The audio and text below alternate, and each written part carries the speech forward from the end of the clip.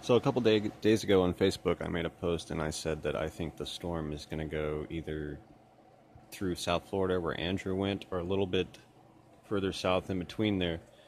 And the models are changing.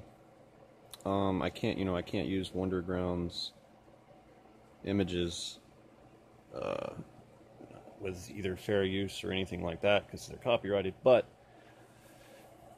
go to Wonderground and check out the forecast models. They're taking it at the farthest north, the Bahamas around Miami, and then at the farthest south that they say is below Cuba. So in the center of the cone, the actual spaghetti models are taking it Miami, Miami-Dade County, Homestead, or the Florida Keys, in between Florida and Cuba. So,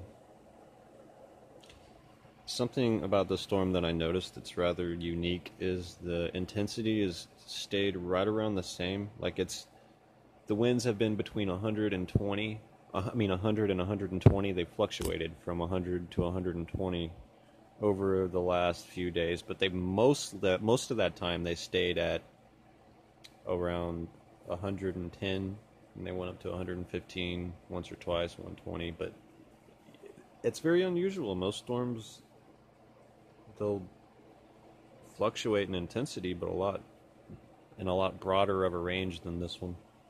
But yeah, there's a lot of people saying that it's going to hit New York on 9/11, and some of the models, not the same models they show you, but there's these other there's all kinds of resources on the I'll put some links in the description of this. There's all kinds of resources on the internet you can use, like the Florida State University has all kinds of meteorological tools for analysis that anybody can use, and I'll put a link for that in the description. But a lot of them had it going towards New York, but oddly enough they didn't mention that on any of the weather or news stations. And I'm not saying that I believe it or that I don't know, but I just wanted to go ahead and put that out there. But I don't think that's going to happen. I'm pretty sure this thing is going to either hit South Florida or go between South Florida and Cuba through the Florida Keys, and then probably head for Northwest Florida.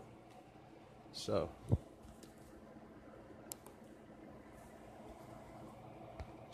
it is quite impressive, though.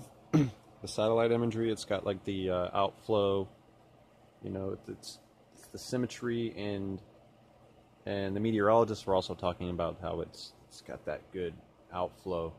There's like the spiral bands that come off, and then you see the little spaces in between there where it can, get ventilation.